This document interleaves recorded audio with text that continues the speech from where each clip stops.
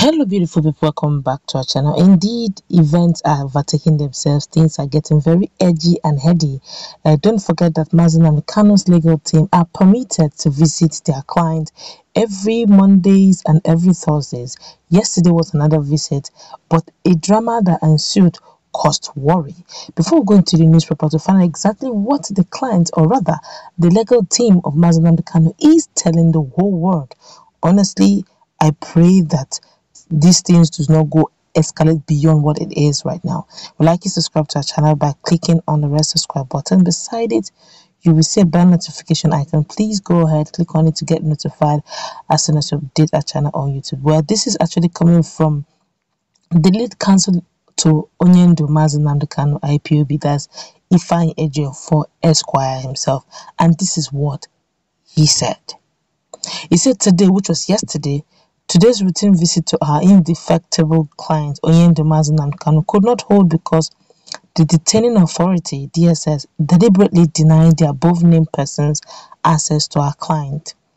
Recall that the Honorable Court seized of this case had sessioned of this case had on the 21st day of October 2021 expanded the number of persons that could visit our client on any of the designated days scheduled for his routine visit. The Honorable Court proceeded to order in his ruling that henceforth 3 persons of our client's choice should be allowed to visit him. His Lordship further clarified that the persons to visit our client are no longer restricted to his lawyers and family members, but any other person of our client's choice. In line with this order of court, we forwarded the list of names scheduled to visit our client on Monday, the 25th of October 2021, which included Attorney Fein, our client's international attorney and legal representative in the United States of America. Attorney Fein arrived in Nigeria from the United States of America to witness the court proceedings of the 21st day of October 2021 and also utilized the opportunity of the visit to interface with his client Onyendo Nnamdi Kanu. Unknown to us, a rude shock awaited us at the DSS. Upon arrival at the DSS headquarters on Monday, the 25th October 2021, for the scheduled routine visit, the detaining authority did not stop at keeping us waiting for well over 2 hours, but thereafter specifically told us that no foreigner, including Fein, will be allowed to visit our client, and as such, he would not participate in the visit.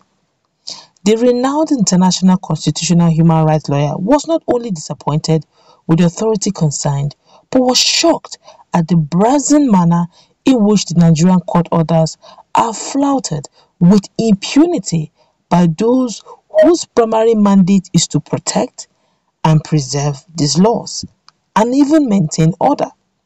Attorney Fein consequently left the premises of the DSS visibly broken. Apparently, he had gathered enough to feed the international community upon his return to the United States. Today was the turn of the British Consul to experience what the civilized society may refer to as the height of abnormality in the system. The innocent woman who flew all the way from Lagos on this special diplomatic engagement was denied access to her client and told that she is not welcome for the visit because she's a foreigner. His Excellency Dr. Chukwuemeka Eze-Ife, who was denied access to the courtroom at the last court sitting, was also denied access to our clients today without offering any reasons. Height of impunity indeed, he wrote. It's important to point out here that the order of court with regard to the number of persons and class of persons allowed to visit our client never restricted them to Nigerians only. It is more so that this clarification was made by His Lordship following our specific complaint to the court that Attorney Fein was not only denied access to our client on 2 occasions at the DSS headquarters, but was not allowed inside the courtroom on the 21st October 2021. If His Lordship's intention was to restrict foreigners from visiting our client, the court would have simply made it clear while responding to our application for clarification. Though we have promptly filed another application for transfer of our client to the correctional center predicated on an entirely new set of facts, it is now crystal clear to the world that if the DSS is allowed to remain the custodian of our client, there shall certainly be gross denial of fair hearing and fair trial in these proceedings. We will equally be initiating contempt proceedings against the head of the DSS for this gross violation of court order. Order of the court must be obeyed regardless of the status of the persons involved or the agencies affected by the order. Even though the DSS has a history of flouting court orders with impunity, we will pursue for the court to step in this case, and protect the sanctity of its order and orders. Enough is enough. We shall leave no stone unturned in ensuring that this weighty infraction of the positive order of court and by extension gross violation of our client's right is addressed without further ado. We still appeal to our client's millions of followers to please remain calm as we explore all legal remedies available to our client in the circumstances of this breach. Your prayers and supplications should be intensified in times like this, and please do not lose focus, UmuChineke, because the enemies are really at work, but be assured that it will all end in praises. Thank you all and remain hugely blessed. UmuChineke. Signed, Ifeanyi Ejiofor, Esquire, Lead Counsel to Nnamdi Kanu, Ipob, Indigenous People of Biafra. Now this is not nice enough. Honestly, it's worrisome.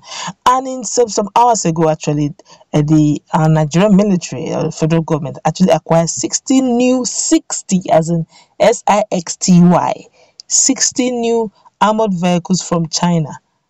I now wondered. I just hope that we don't have a situation in our hands. Let this whole vehicles they're talking about, let it please end with them fighting insurgents, please.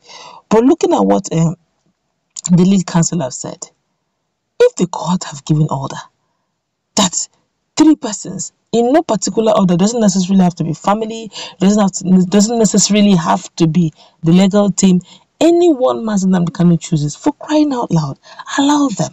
Because if you don't, the image they will carry and go out there in the international community, my God, I don't think Nigeria will recover from it anytime soon. Imagine Bruce Fein having first-hand knowledge. This is not something they say reported speech. He saw, he witnessed, he felt, and you think when he goes out there to grant interview, he will begin to quote words. He will say it the way it is, if not even more terribly so.